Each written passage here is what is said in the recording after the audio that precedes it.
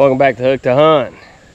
In this episode, we're going to go over making a water hole, fixing a licking branch and scrape, and exactly how to set both those up. I'm here at one of my deer stand locations here in the western side of Illinois, and it is prime time. It is August, so a lot of people don't get the deer itch, you know, till later on and start doing their preparations. But the truth is, this is a good time. Why is it a good time?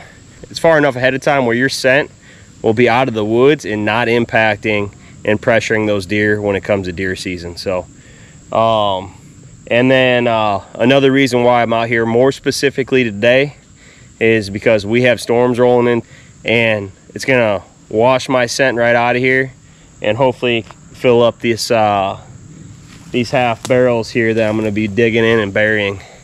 Now there's a bunch of other ways to do little watering holes. This one's kind of an easy, smaller one, a little bit easier to put in the woods where there's a lot of roots and stuff, but you can go a lot bigger than that.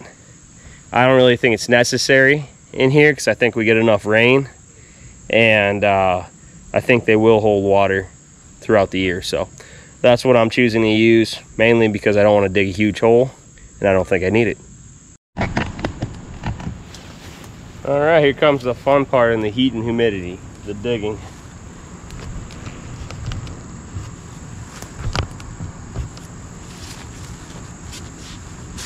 Definitely hot and humid and a pain in the butt when it's the middle of summer, but I'm telling you, you're way better off doing it at this time than close to the deer season, because mature bucks, if they feel any pressure at all, they won't be in there unless the deer density is that crazy.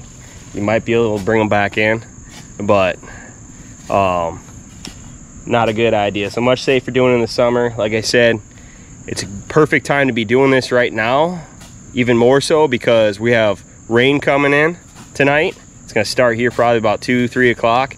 It's going to go all the way into tomorrow and wash my scent completely out of here. As far as the ultimate deer attraction that's cheap, will stay good for a long period of time, you guys already seen this, and I already mentioned that last year a buck broke my licking branch. You can see that I took about a 1.5 inch thick vine and hung up there, and I got paracord going from one side all the way to the other.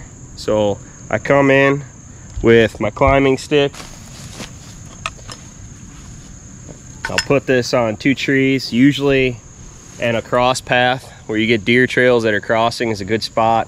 And I got it on the corner of a property here, back corner edge, corner of a field that's out here, and you can see that I'm re-clearing these trails.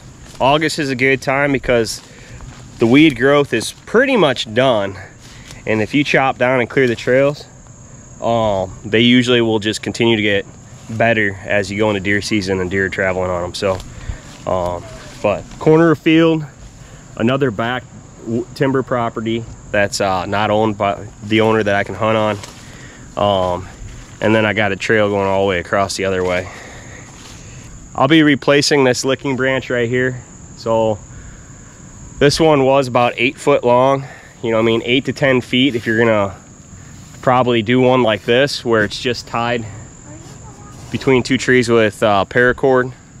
But if you're gonna do one off a branch, another tree limb, and just hang it down, you don't need one that long.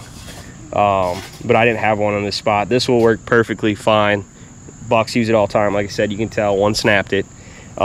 Scrape down below, I created this scrape probably about 4 or 5 years ago, and they continue to use it, but I freshen it up every year. Scent activated.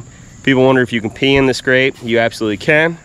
I showed that on another video. Had tons of bucks in there right afterwards. The moisture in the water will reactivate all the other scent in there, and after a day or so, they're not going to be able to tell that it was human or who it was. So, but there's a scrape. I just kind of dug it up, freshened it up a little bit, cleared the path going out to the other property so this is accessible, and be able to see my tree stand here. all the way up there. I am probably, I don't know, at least 25 feet high in the air. Lots of timber in the backdrop. You need back cover if you do not want to be busted. And that stand is probably, I don't know, 25, 30 yards away. I prefer to have my stands farther away when I'm bow hunting. I practice at 75 yards, so a 30 yard shots all day, unless they duck your arrow. If they duck your arrow, like happened to me one year, you'll have that. So I'm gonna go find another vine to replace this with, and I'm gonna get it started, and I'll talk about some other secrets I got. All right, so besides doing the scrape, I've mentioned that we're going to be putting a water hole in. Using 2 half barrels, I showed you before, and here's the hole. Now, did a good job with this hole, dug it deeper than what the barrels are at, so we can actually angle this down as we fill it in with dirt. So as it rains, it more washes down into the barrels and collects even more water. I'll probably in the long run put rock around it and put rock and leaves in the bottom of this to make it look a little bit more natural. And we'll be doing that here in a bit. I don't bring enough water with me to fill this all the way up, but I'll be able to get some water in it today. So, and then hopefully all this rain that we're gonna get over tonight will help out as well, get this thing rolling. So well, that's where we're at with the watering hole. And again, got a shooting lane down from my tree stand, and this is the other part of that path. Now this runs along the edge of this property all the way to the other corner, and there's a bean field on the other side that they just planted. They planted a little late, but that'll be perfect because it'll be some late fall rut food, and this should be pretty solid overall. I got another stand over in the other corner as well. Game of edges when you're setting up tree stands. You need to pick something out that's different than everywhere else in the timber to make sure it's high probability. So you got funnels, you got corners of different property. Corners of different property means you have different types of land usually, whether it's like I said, cornfields, bean fields, different type of different greens and things and everything. So that's why the corners are popular for deer movement. So all right, I'm gonna get back after. I gotta find that vine for that licking branch. Yeah. All right, so found a pretty good vine, and I'd say I'm 6 foot tall, so this is probably close to 8 foot, 1.5 inches thick. I almost went with a different one, but it wasn't very straight. It wasn't even close to this straight. And what you'll have is it'll spin all weird and stuff when the deer try to rub their eye glands and stuff on it and their scent on it. So I'm gonna notch this out here real quick. What you're gonna do is you're gonna put a cut going that way, and then you're gonna bring it back up like that. You'll probably go a little deeper. You don't want to go too deep to weaken the branch to where this might break off where I tie it. I'll put a notch on that side. I'll put a notch on this side. Doesn't have to be that deep, like I said, and you don't want it to break your branch. Especially when bucks start banging on it. Alright, so got the one that broke off right here. I'm gonna replace that one with this one. I gotta get up there, untie the paracord off the tree, bring it down. I got my climbing stick that I'll strap on there to do it with, and then I'll tie it back up again and go from there. So that's the next step. All right, got the edges all filled in around the watering hole. Looks pretty good, downward slope towards the water hole, so that should be good. And then I'm gonna throw some branches or weeds and stuff around the edges here to make it look a little bit more natural. I'm gonna throw some leaves and different things inside this as well, just so there's some greenage on the bottom here. As far as the licking branch goes, here it is. So here's the scrape. Licking branch hangs right down over the scrape. I don't know how well you can see that. I got that line going. I actually got it even higher up in the air, so This licking branch I put in was a little higher than my last one. The higher, the better, especially if you're going off a line, and even nicer if you have some greenage. Like I got some vines and different things hanging up there. That kind of goes right there. You could even wrap that around that line to make it look even more natural. So this is pretty good. So I told you I was going to provide you with another little secret here. I don't believe in a lot of different products. You know, I mean, there's a lot of hype with different scents and different things like that. But I did try, and I'll try different things from time to time, but I did try this Black Widow branch butter. And I tried that the last couple years, and I tried some pure whitetail stuff before too. And some of their stuff, you know, I think this works, but there was like this purple magic dust that was supposed to be for licking branches or whatever, and it was terrible. Like, deer didn't even touch it. So, and I think they discontinued that, so explains why. But this Black Widow branch butter, I'll link this in the description below. I think you can get it right on Amazon. I think that's where I got it at. You're gonna put this on the bottom of this branch. Whatever you do, do not touch the end of this branch when you're starting one. So this end I have not physically touched. Well, that end I have. So, whew, this shit stinks. I don't know how good this is and how well it maintains from previous years, but man, she's ripe. So I'm gonna drip this on this branch, let it run down, and I got quite a bit on here. I don't know how good this stuff stays for, so that's probably good enough. Yeah, just let that run down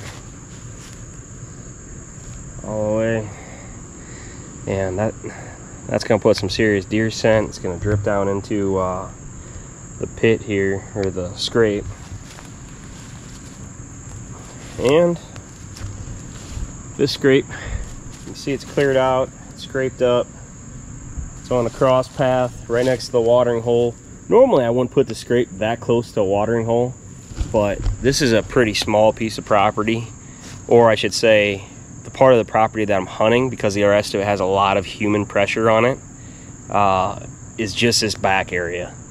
So the watering hole is going right next to my scrape and the stand. Otherwise I probably would have spread it out and would have had one more stand in here on the water hole, one on the scrape, and then I got another scrape and licking branch on the other side. Over there. So, but it's time to mark my territory.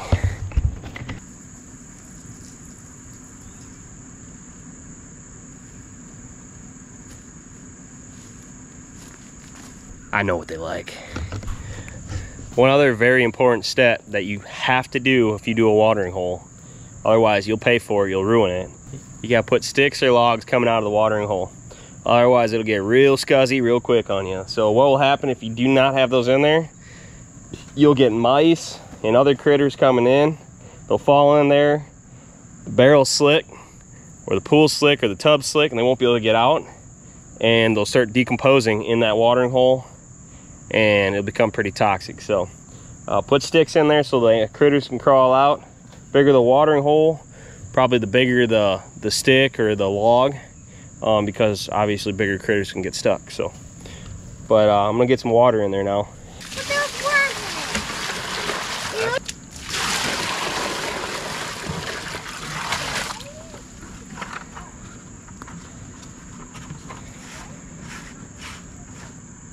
So I only had a couple buckets of water, so that's as much as I have right now. I'm gonna probably cover this other side with a bunch of brush and stuff, just so it doesn't look so not natural. And since it's not holding water quite yet, there's no point. But I'll have to come back at a later date with a bunch of buckets of water right before it rains, so my scent washes back out of here, and fill these up the rest of the way. Now it's time for me to climb up there and make sure my stand's all good and secure for this year. If you do find this information helpful, please give us a thumbs up. If you like this content, it does take a lot of work. Editing takes a lot of time. This is playtime, but the editing is not. So if you like it, give us a thumbs up, help us out, and hopefully keep on making content that helps you guys out. All right, later.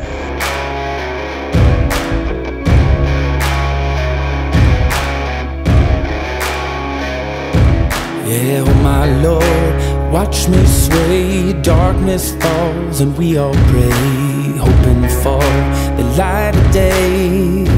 Down to the river,